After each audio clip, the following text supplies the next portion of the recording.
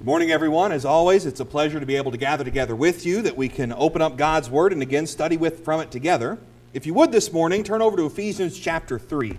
We'll actually be looking at a number of passages this morning, but the first passage we'll be looking at is there in Ephesians chapter 3, talking about a subject that is very easily twisted around by the world. It is one that is contentious by a lot of different religious groups, and that is the difference there between what God's Word teaches and what God places an emphasis on, and what men often find themselves teaching in a lot of different religious institutions, and where they put their focus. And that's really the difference. I've entitled the lesson, The Difference Between the Saving Gospel versus the Social Gospel. There's a very big divide between these two, and while some would try to make you think that, no, they have the same end goals, we're teaching the same thing, we're coming from the same book, we're preaching a lot of the same ideas, the difference is pretty stark once you start to take a look at it to see where their end goals ultimately end up. And that's what I want to start us looking at there in Ephesians chapter 3, at the two different origins that we often find between the saving and the social gospel, as many call it. Ephesians chapter 3, begin there with me in verse 8. To me, Paul writes, who am less than the least of all the saints, this grace was given that I should preach among the Gentiles the unsearchable riches of Christ, to make all see what is the fellowship of the mystery, which from the beginning of the ages has been hidden in God, who created all things through Jesus Christ, to the intent that now the manifold wisdom of God might be made known by the churches to the principalities and powers in the heavenly places, according to the eternal purpose which He accomplished in Christ Jesus our God. There's a big difference there between how men like Paul preach about God's Word, that preach that here is what God has planned from the beginning. Here is something that He has destined. Here is the origins of where the gospel come from, of where we're trying to look, of where we're trying to turn our focus. Throughout Paul's writings, throughout Peter's writings, throughout Jesus's speaking even on this earth, the attention was always directed back to our Heavenly Father. It's very different if you sit down and listen to a lot of preachers and different ones in the social network of the Gospels and the preaching and teaching in the world. Their attention, almost without fail, very quickly comes back to things of this earth, comes back to themselves, comes back to their ministry and their teachings and their accomplishments. Passed by the Ernest Angley building yesterday as we were running around town and running errands. I've listened to his sermons and I've listened to some other folks' sermons, and you sit down and you can't get 5 minutes in most of them without it turning back to them and what they've done and what they've accomplished, or most importantly, what they think. There's been some of these guys that I've sat and listened to, and I've gone through listening through 45 minutes of speaking, and not even a single Bible verse was alluded to, let alone actually quoted or read from. They remind me of Naaman in 2 Kings chapter 5 and verse 11, when he became angry, saying, behold, I thought he would surely come out to me and call upon the name of his Lord his God, and wave his hand over the place and cure the leprosy. Oftentimes, that's where the origin of a lot of these different ideas come from. I had some young people at Caneyville in Kentucky, where I was preaching at previously, that their mom went to one of these social gospel places. They talked about how frustrating it was to go to church on Sunday and just hear the preacher talk week after week after week about the new campground they were trying to fund and build. And they wouldn't hear much of anything preached from the gospel for months on end. And as soon as that was done, there'd be some new goal the church was trying to reach and trying to fund, and they said, we'd go months without hearing the Bible even opened or taught from. And it was what their preacher wanted to put the focus on and wanted to listen to. And they started coming to where I was preaching and where Jared and them were preaching because, hey, we want to hear the truth. We want to hear the gospel. We don't want to hear what men think and what men have to say. We want to know what God's Word says. There's a difference there in the authority that's used. Back there in Ephesians chapter 3, this time pick up with me there in verse 3. Ephesians chapter 3, beginning in verse 3, Paul writes, how by that revelation He made known to me the mystery, as I have briefly written already, by which when you read, you may understand my knowledge in the mystery of Christ, which in other ages was not made known to the sons of men, as it has now been revealed by the Spirit to his holy apostles and to his prophets. Paul emphasizes the same thing that most of the New Testament writers emphasize. We're not writing with our own words. We're not just speaking what our opinions say. What we are saying, what we are teaching, they are revelations from God. They have been given to us by the Spirit. We are simply doing and writing and speaking what God tells us to. That's the origin of where God's Word comes from. The origin, though, of where a lot of these social gospels come from, well, you can see in passages like Acts chapter 15 there in verse 24. Back in Acts chapter 15, pick up with me there in verse 24 if you would. Acts 15 there in verse 24. Since we have heard that some of you who went out from us, having troubled you with words, unsettling your souls, saying, you must be circumcised to keep the law, to whom we gave no such command. The apostles and Paul and those were dealing with a very similar type of situation in Acts chapter 15. There arose from the Pharisees, from the Sadducees, from those of the circumcision party, from those even among their own brethren, that started to try and bind things that God had not bound, and teach things that God said nothing about. Their appeal there was not that just because Peter has not spoken about this or Paul has not spoken about this, therefore don't do it. Their appeal still went back to God. We speak as the oracles of God, and God has given no such command for Christians in the New Testament to be circumcised in order to be a part of His kingdom. Where are you getting your authority is where the appeal ultimately comes back to. We've taught no such thing, Paul says. Peter says we've written no such thing. God has spoken to us about no such thing. So where does it come from? And that's where you ultimately have to go back to with a lot of these different conversations. Where I turn to, where other brethren turn to when they get up here, when they preach, hopefully it's from God's Word. And if it's not, we have brethren that'll call us on it. You hear some of these other guys and some of these other ladies get up and preach on some of these subjects, and God's Word is barely ever opened, or if it is, it's misconstrued. And we'll talk about some of those passages a little bit later in the lesson. No, there's a difference there in what we practice as well. Back to Jeremiah chapter 6 and verse 16. If you're not sick of hearing me quote it yet, you will be, I promise, in the next couple of years.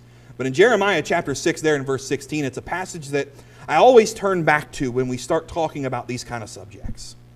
Jeremiah 6 there in verse 16, thus says the Lord, stand in the ways and see, ask for the old paths where the good way is and walk in it. There you will find rest for your souls, but they said, we will not walk in it. God is no stranger to His people looking to His Word, to what He has commanded, and demanding something new, or demanding something different. That doesn't mean there aren't other brethren around that practice things slightly different than we do. But that I mean they may start their service with an opening prayer rather than announcements. They may sing a different number of songs. They may have PowerPoint. They may not have PowerPoint. They may have the old slide system. They may be teaching from Psalms in the Sunday morning Bible class, where this morning we were studying from Leviticus and Deuteronomy. Hey, there's a difference there a little bit to some degree with what we're doing, but ultimately we still go back to the same source of authority. We're still going back to the same scriptures. We're still doing the same things. We're practicing what God told us to practice. We're following what He told us to follow. You start talking about these other groups, then they get real fascinated real quick with some new idea. It's always about a new concept. It's a new plan. It's something new we're going to add to change up worship, to spice up what we've been doing for generations, to change really ultimately what God's Word teaches. Again, this isn't a new concept. Back in 1 Corinthians chapter 13, David fell into this trap. In 1 Corinthians 13, we won't read the whole context of this because that's a sermon in and of itself. But right before they decide, hey, let's bring the Ark of the Covenant back to Jerusalem, let's bring it back to the temple, David got caught up in this trap of, hey, let's try something new.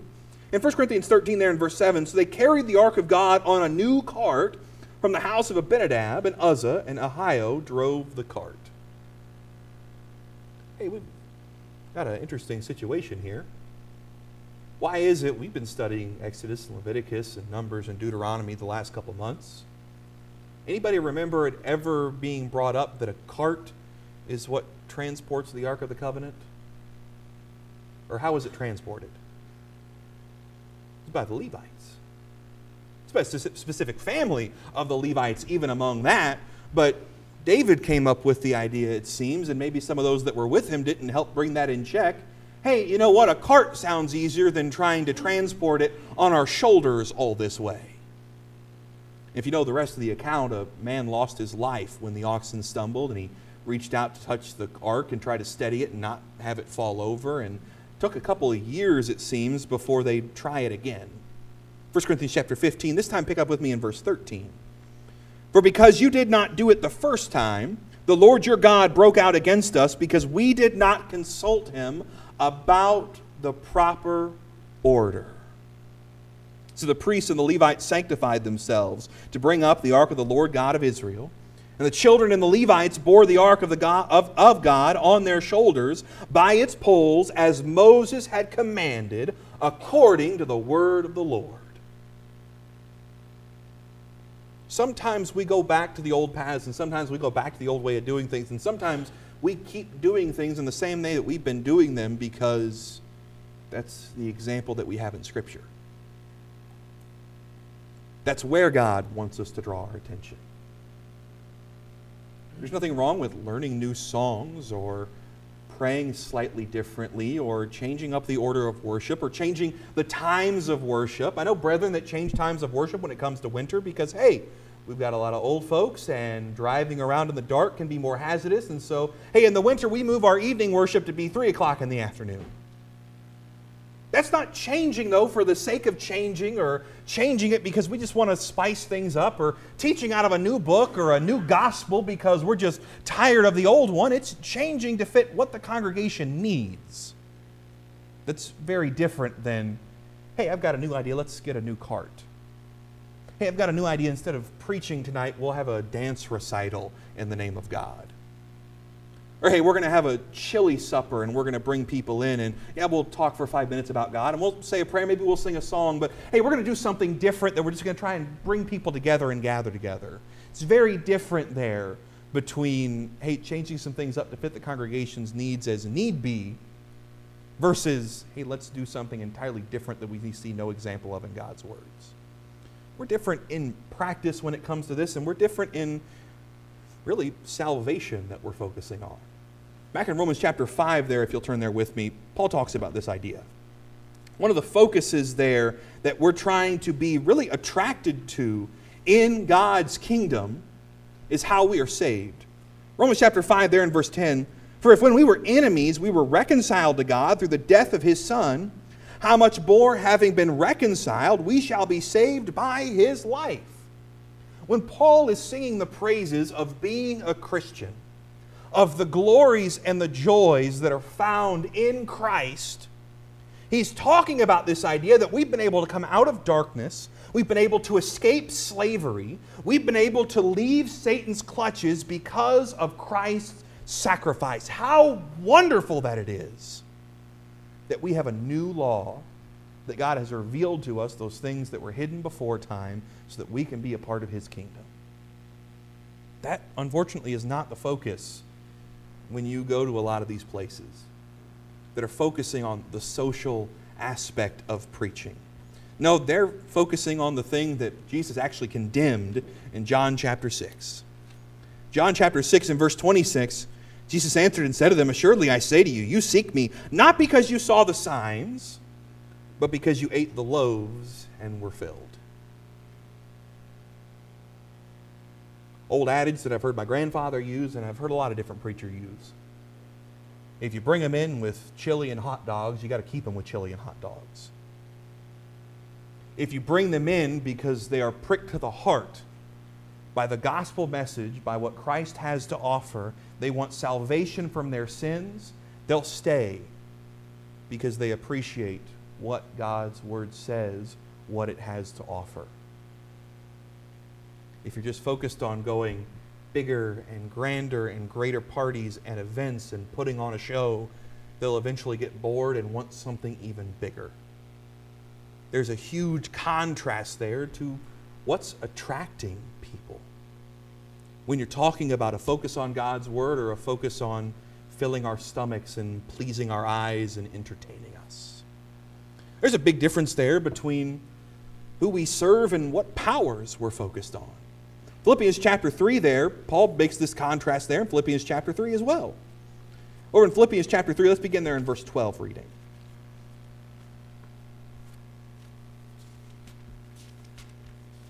Philippians chapter 3, beginning in verse 12 down through verse 15.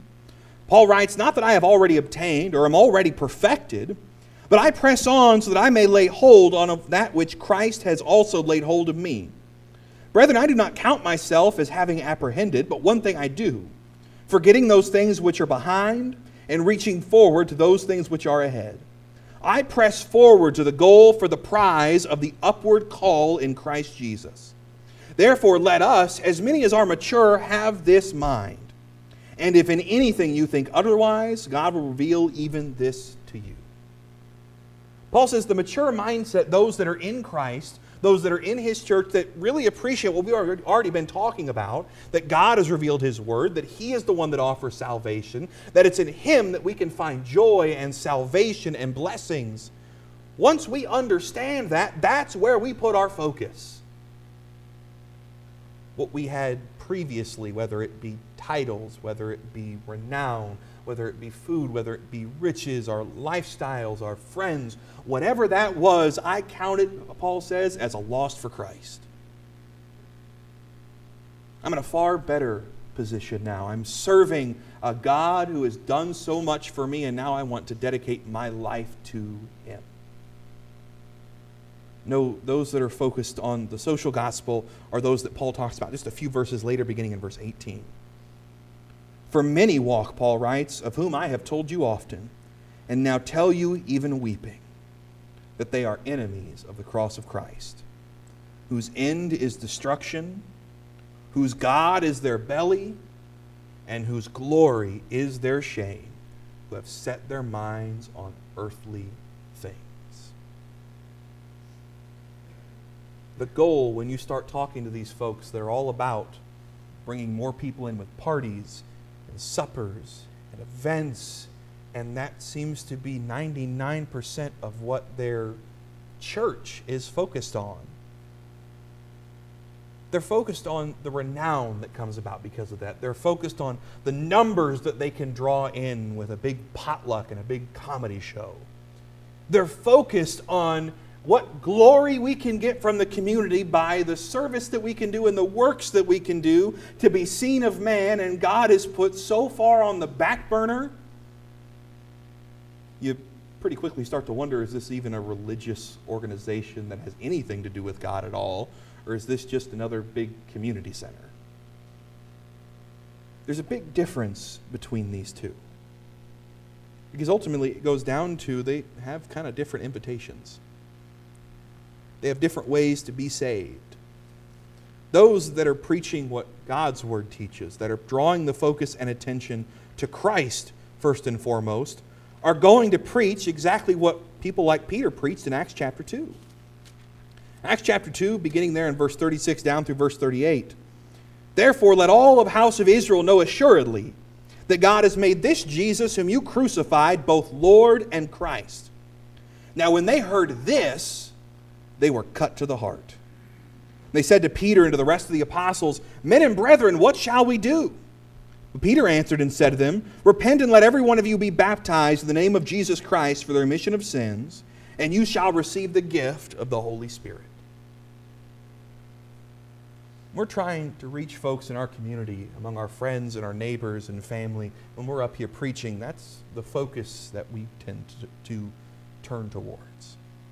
That's the type of thing I try and wrap every sermon at the end of it talking about. The invitation, the focus, the goal is on seeing people saved and escaping death and sin. The goal a lot of these other places is we've got the next big event marked on the calendars. Everybody make sure that you try to attend. Everybody make sure that you donate towards the cause so we can be even bigger and better than we were last year.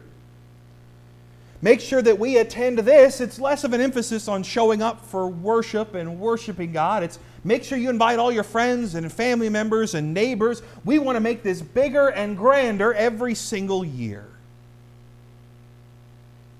I have some dear friends and some preachers that came out of growing up in churches like this. And they say it gets pretty repetitive and gets pretty annoying pretty quickly. Pretty soon, even if they get up and talk about Jesus for 5 minutes towards the end of the show, do you know what everybody talks about after the show's over? Man, last year was so much better. That guy put on a better light show. Man, did you see that guy? He messed up that line and he messed up that part of his comedy act. And you know what? I liked the guy last year. Well, you know what? He's even better than the guy last year. He was able to do this. I hope we get someone as good or even better next year. That's what the focus keeps tending to turn towards and keeps being focused on. It's not on what God had to say or what His Bible teaches or anything to do with the Scripture. As with all these things, it's a very different end goal. It's to entertain people rather than to show them what they need to do in order to be saved. There's a difference there when we talk about an urgency. Language used by men like Paul in Acts chapter 22 and verse 16 is like this. Acts 22 there in verse 16 as Paul is preaching to those around him. Now why are you waiting? Arise and be baptized and wash away your sins, calling on the name of the Lord. The urgency from Paul lands there. The urgency from many of these social type of groups is, well, let's make sure everybody arrives early. Let's make sure the tables and everything are arranged. Let's make sure the lights are all good. Let's make sure everybody makes sure they're bringing the right kind of foods. Let's make sure nobody's duplicating too many of the same things. We don't want 12 different families bringing plates. Hey, you bring plates and you bring cups and you bring forks and you bring this kind of food and I'll bring this kind of food. And you make sure you bring this dessert this year and you make sure you're handling ticketing and boothing and money that we're transferring hands here. Do you see where the difference there is? It's not on making sure that the gospel is preached, that the word is being focused on. That's not the point here. Many all of you have been here when we've been in the building and we've lost power. Well, I guess there's no recording this week. I guess there's no lights this week. I'll pull out my phone and I'll read my Bible from that, or if my tablet has charge, I'll read my Bible from that, and everybody pull out your phones or pull out some flashlights or something you may have on you, and we can still sing a couple songs and we can still read God's Word. Everything isn't canceled because, hey, some things of this earth are gone away.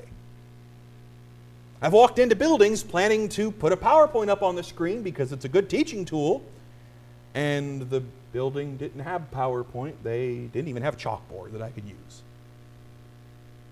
That's fine. I've preached without technology before. It's not a hindrance there. I can still preach. I have God's Word. That's all I need. I can still place an urgency on God's Word, on the gospel, on making sure that we follow it. I can do it in a field. I can do it in a building. I can do it wherever. A lot of these places have seen it happen. Well, we just didn't get enough people that RSVP'd ahead of time. It's not going to run as smoothly, so we're going to, move it to next month and see if we can get a bigger crowd next month. It's all about the party and everything else that can come from that. The end goal that God's people are looking towards is what the Hebrew writer talked about in Hebrews chapter 12. Over in Hebrews chapter 12, there in verse 1. One more page. Hebrews chapter 12, there in verse 1. Therefore, since we also are surrounded by so great a cloud of witnesses, let us lay aside every weight and the sin which so easily ensnares us, and let us run with endurance the race that is set before us. Our end goal, we may focus on different parts of God's Word when we gather together. We may focus on different sections of Scripture. We may be studying different subjects. But the end goal at the end of the day is always the same. To help you and I and everyone here and everyone we can reach to keep our sights focused on heaven, do everything we need to be doing in order that we can get there. The end goal of a lot of these big groups is just to get bigger, and grander, and raise more money, have a bigger party, draw in a bigger crowd, and we can tack God's word maybe on there at the end. They may say and start out with, our goal is to bring people to heaven, so we're trying to draw as big a crowd in as we can and lose sight of that very quickly. We've seen it happen far too often. And where our hope, as Titus chapter 1 and verse 2 talks about, should be an eternal life, which God, who never lies, promised before the ages began. The hope of a group that only focuses on the here and now and the stuff that we can accumulate and build and party with. Their only hope is, well, we hope we get bigger, or else we're going to lose funding and we're going to lose people and we're going to get smaller and we're going to die out and there's not going to be a whole lot left. You think some churches of Christ are struggling because some young people aren't interested in the gospel or people have moved away in an area, and you think some churches have shrunk? It happens in some areas, and there's other areas I know about that the gospel and the church has grown exponentially. You want to see a group like this die off real quick? Let the events get slightly smaller 2 or 3 years in a row. Let's book less interesting people to come and host an event a couple of years in a row. Let's let the food get smaller or less eloquent or less good a couple of years in a row. You want to see a church go from 3,000 to 30 in a matter of 2 or 3 years? It's happened over and over and over again. Because if the only thing you are there for is the party, or for the gym, or for the food, and you find someone else nearby has got something even bigger and better, you're going to flock there like nobody's business. If your focus is on God's word and the hope of salvation, with a foundation that is not easily shaken, people tend to stick around a while. Let's look at briefly a couple of the verses that are very often taken out of context. When we start talking with our friends and our neighbors, and even my own neighbor I've had some conversations with about where our focus lies and where some of the verses that are so easily twisted around to try and justify some of these social things that we're talking about. Matthew 25 and verse 35 is one often talked about. Jesus says, "For I was hungry and you gave me food. I was thirsty and you gave me a drink. I was a stranger and you took me in." Now, we studied this not too long ago in the Wednesday night class as we were going over premillennialism. What's the context of Matthew 25? It's talking about Judgment Day. He's talking about standing before God and each of us giving an account of what we have done and what we have not done in our life. Is Jesus talking about the social gathering at the church building so that we can have a bigger chili supper next week than we did this week? He's not even really talking about the church in these passages. He's talking about the individual. When I stand before God, what did I do or what did I fail to do? I have to give an account of. I don't give an account for everybody here at church, and you don't go to heaven based on my life, or I don't fail to go to heaven based on your life, or vice versa. Each of us are standing before God and giving an account of our lives. That has nothing to do with justifying these type of social events that some of these folks are standing up and preaching about. Another verse that's often taken out of context. Luke chapter 14 there in verse 23. We studied this a little bit in a different context last week, but here's another way that it gets twisted around. Luke chapter 14 there in verse 23. Luke 14 and verse 23, "Then the master said to the servant, 'Go out into the highways and into the hedges,'" and here's the big word you'll hear preached a lot when you talk to some of these brethren, "'and compel them to come in, that my house may be filled.'" Now, we read Luke 14 last week. Was the emphasis on filling up the master's house so that they can come for this feast that he's prepared? Was the emphasis on filling up everybody's bellies, and he's upset because he prepared all this food and nobody showed up? No, what's the emphasis here? It's a parable, God talking about, I prepared my church. I prepared the kingdom for you. I've given you the gospel. I've laid the foundation. I've prophesied about it for generations. You've known that it was coming, and now it's here and you're rejecting it. It has nothing to do with the social events of a denomination. It has nothing to do with filling people's stomachs or entertaining them like we think of at a wedding. We know this. We read John chapter 6 a few moments ago. The very thing that Jesus condemned the people for on some occasions is that you're following me because you had your fill of loaves and you're wanting more food. You're not here because you saw the gospel preached and you saw miracles performed and you've been convicted to your heart that the Son of God has come and the Messiah is here. We pass by a denomination every Sunday and every Wednesday to and from my house to get here. The number of times the next week's lesson is not about something from God's Word. It's about Jesus Christ and rice and beans. It's about the chili supper. It's about the Halloween event going on this next week. And it's about some big event that they're doing. It's about a movie night that they're doing this Sunday night. It's about something other than what God's Word teaches about. Pretty sure I've got some neighbors that go there. They're going there because they're being entertained and because they're being fed. It's not because they want to hear the gospel preached. It's a very different end goal, and it's twisting scriptures way out of context. Acts chapter 2 as well is one they often take out of context. Turn with me to Acts chapter 2. Let's read there in verse 42, right there at the end of Peter's sermon there. Acts chapter 2 and verse 42, and they continued steadfastly in the apostles' doctrine, in fellowship, in breaking of bread, and in prayers. Now some folks have taken this and they say, well, see, they're dwelling together, they're fellowshipping together, they're breaking bread together. That means they're eating meals together and they're worshiping together, and this is all one and the same thing. I know it's not all in one and the same thing because he's talking about daily.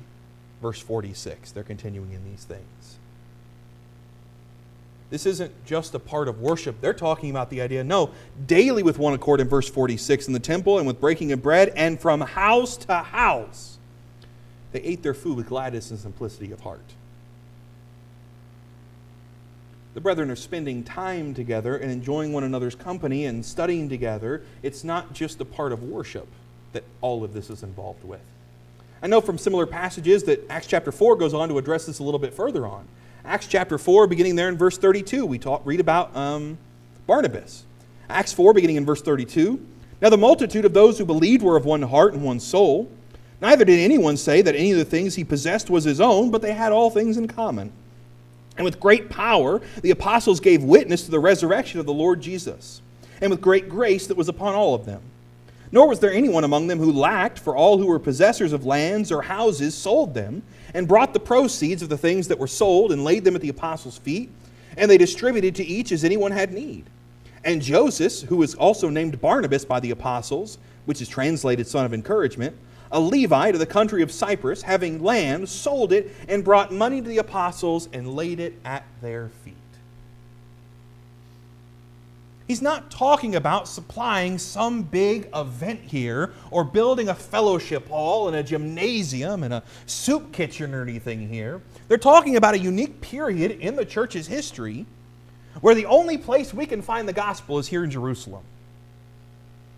We gathered here together for a weekend, to gather together for Pentecost and worship as the old law directed us. Now we come to find out a new law and the church has been established. We have to stay here in order to hear the truth.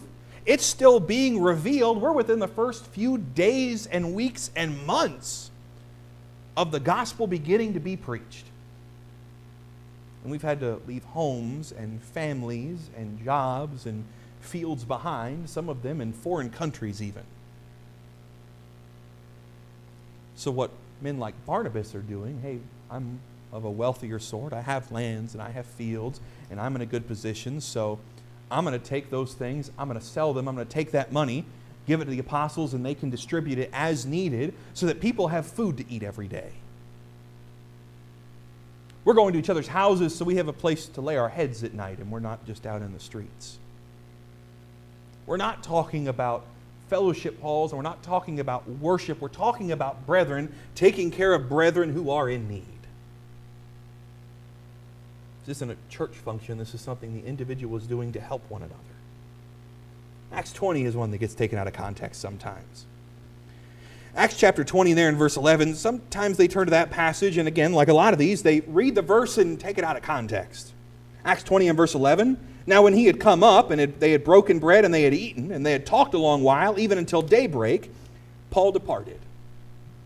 Well, see, it said the brethren were gathered together, and they came together, and they rose up, and they broke bread, and they ate together. That's justification that we can come together and worship, and we can eat together. Except if you back up to verse 7, it mentions breaking bread again, but in a different context. Now, on the first day of the week, when the disciples came together to break bread, Paul, ready to depart the next day, spoke to them and continued his message until midnight. They came together, they partook of the Lord's Supper, they worshiped together till about midnight, and then around midnight, a man by the name of Eutychus fell out a window and busted his head and passed away, and Paul revived him back from the dead. What's being described there in verse 11 is not coming together for a fellowship meal and preaching, and all things are kind of held together there. What's being described in verse 11 is Paul's been preaching all night. We've been worshiping together. Before he leaves, let's have a meal together and then let's leave. They're two separate things.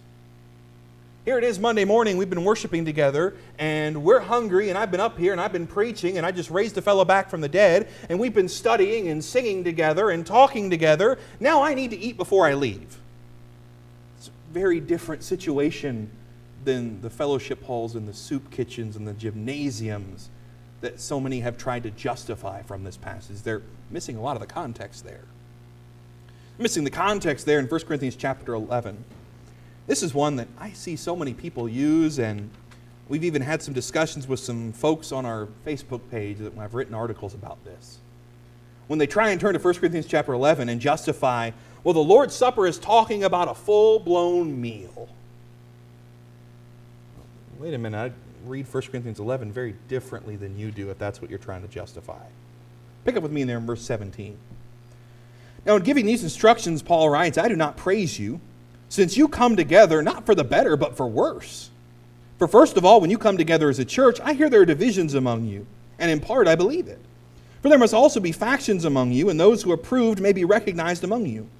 Therefore, when you come together in one place, it is not to eat the Lord's Supper. For in eating, each one takes his own supper ahead of the others, and one is hungry and another is drunk. What, do you not have houses to eat and drink in? Or do you despise the church of God and shame those who have nothing? What shall I say to you? Shall I praise you in this? I do not praise you. Skipping on down to verse 33. Therefore, my brethren, when you come together to eat, wait for one another. But if anyone is hungry, let him eat at home. Lest when you come together for judgment, lest when you come together for judgment, and the rest I will set in order when I come.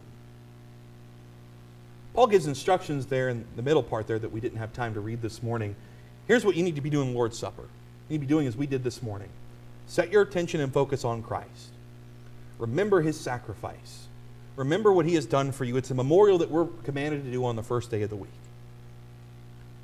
What you are doing, Paul says, is shameful because you're coming together and having full-blown meals, and you're eating each and every one without one another, and you're just kind of carousing and having a party and having a meal, and this is not the Lord's Supper. This is not worship. If you're hungry, you have houses to eat in. Take care of that at home. When you come together for worship, it's not for a meal. That's not forbidding brethren from getting together and eating meals. It's saying that there's a very big distinction there from God's perspective, between the Lord's Supper and the memorial that we partake of on the first day of the week, and eating a meal at a restaurant or eating a meal at home or taking a brother and sister Christ food to eat, they are not the same thing. And to try and use this passage is taking it very far out of context. Hebrews chapter 13. Hebrews 13, and beginning in verse 2, reads, "Do not neglect to show hospitality to strangers, for thereby some have entertained angels unaware." This is referring to people probably like Abraham, who saw us 3 strangers on the road and invited them in and killed the fatted calf, and they sat down and they ate, and they told Abraham, "You and your wife are going to have a child within the next year." Sarai laughed to herself, and the individual spoke through the tent, "Why are you laughing, Sarai?" Not getting into that passage this morning. But it's not this idea that we're commanded to entertain strangers. Therefore, we got to build the fellowship halls, and we got to build the orphanages, and we got to build these places where people can come together and they can stay and spend the night and eat. It's not what the Hebrew writer was talking about there. Some have taken passages as generic as passages like 1 John chapter 4 and verse 8. 1 John 4 and verse 8 reads, "He who does not love does not know God, for God is love." So if you don't do these things, if you don't have these meal halls, if you don't have these soup kitchens, if you don't build these gymnasiums, you don't love your fellow man. That's not what this passage is talking about. Read a few verses later to 1 John 5 and verse 3, "For this is the love of God, that we keep His commandments." I have not found a commandment yet. If you see it, I'll make a correction here. But I've not found a commandment anywhere in God's Word that puts the focus here on this social aspect that so many are trying to put forward and put God's Word in the background. There's a big difference there, and this is a whole other sermon in itself, between things that are expedient, that are needed for the gospel, that are needed and can help keep all things decently and in order, like a water fountain, because people need things to drink. I don't know what the law here is in Ohio. In Kentucky, I know it was a law in most counties. The church is considered a public building, and so required by law, you had to have toiletries, and you had to have water fountains, and you had to have those things by law required. Just like you have to have fire escapes, and just like you have to have a fire extinguisher in case anything goes wrong, just like you had to have backup generators in some places I know. It's considered emergency shelters in some states. Hey, those things are required by law in order to have a building like this. But other things like a projector or like songbooks that help keep things decently and in order so that we're all singing the same thing and we're all trying to sing on tune together, that's very different than a soup kitchen or food hall or a gymnasium or anything of that level. They're not the same thing. We won't even get too far into that argument this morning because, again, we only have so much time and I won't keep you here all day. But the problems that ultimately boil down when you start talking about this social aspect that some try to teach from the gospel, and pretty quickly found out this morning it's not there, is that there's no authorization for it throughout Scriptures. Read Acts 15 and verse 24 a moment ago. When folks start trying to bind things that God has not bound, when they try to teach things that God does not teach, and when they try to condemn others for not following along in pattern with them, go back to passages like Acts 15 and verse 24. Although we gave them no such instructions. If there's not book, chapter, and verse for it, if there's not allowances for it in Scripture, if it's not a work of the church, you've kind of missed the point there. As well as in Romans chapter 14 and verse 17, really, at the end of the day, it kind of fundamentally violates what God says is the point of the church. When we start focusing on the things of this life only, and that becomes the draw to bring people in, well, Romans 14 and verse 17 talks about this. Romans 14, if you pick up there with me in verse 17, Paul writes, "Therefore I have reason to glory in Jesus Christ in the things which pertain to God." I'm in Romans chapter 15. Romans 14 there in verse 17. "For the kingdom of God is not eating and drinking, but righteousness, peace, and joy in the Holy Spirit." God did not create the church to be a social gathering place or a community center for an area. The church is where the brethren are supposed to gather, to focus on God, to focus on His Word, to sharpen one another as iron sharpens iron, but keep reminding ourselves of where our ultimate goal lies, in going to heaven and being with Him for all of eternity. The work of the church that Paul emphasizes, again, we read 1 Corinthians 11 a few moments ago, but the work of the church that Paul was trying to emphasize when he was condemning them for eating and drinking and coming together that they've missed, Paul says is on the spiritual nature. Verse 23, Paul said, "I received from the Lord that which I also delivered to you. The Lord Jesus, on the same night in which He was betrayed, took bread. When He had given thanks, He broke it and said, 'Take, eat, this is my body which is broken for you. Do this in remembrance of me.' In the same manner He also took the cup of the new covenant in my blood, and He said, 'This do as often as you drink it in remembrance of me. For as often as you eat this bread and drink this cup, you proclaim the Lord's death till He comes.'" Paul says that's what the focus is supposed to be on when you're gathering together, when you're worshiping, when you're doing things like partaking of the Lord's Supper. When the attention is taken off of Christ and off of God, you've missed the point entirely. Gathering together at each other's homes, eating together, feeding yourselves, that has to do with the work of the individual. It's not the work of the church. There are things that the church is allowed to do with helping other individuals, and that's a separate lesson when we have more time a different day. But the work of the church ultimately boils down to one of the verses that we read at the end of every one of these lessons.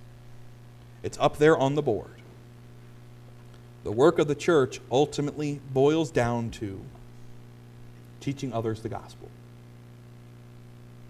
Going into all the world, showing others that here is God's Word. It's been hidden before time. It has now been revealed. Here's what you and I need to do in order to be saved. To see salvation. Whoever believes and is baptized will be saved. Whoever does not believe will be condemned.